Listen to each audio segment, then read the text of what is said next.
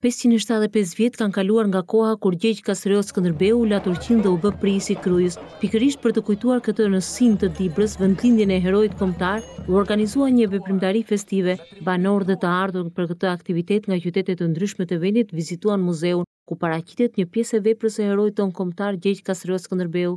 Jemi sot këtu në një ditë të shënuar për historinë tonë kombëtare, për historinë e Dibrës dhe historinë e Qirnës.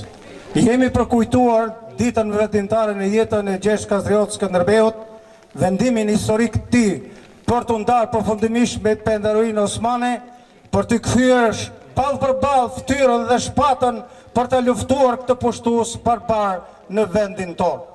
Ndërsa në qytetin e Peshkopis, në Pallatin e Kulturës, Haki Stërmilli, u zhvillua një sesion shkencor kushtuar jetës dhe veprës së lavdishme të Skënderbeut, ku u mbajtën disa kumtesa nga profesor dhe biograf të Skënderbeut. Skënderbeu ka qenë një strateg i madh ushtarak.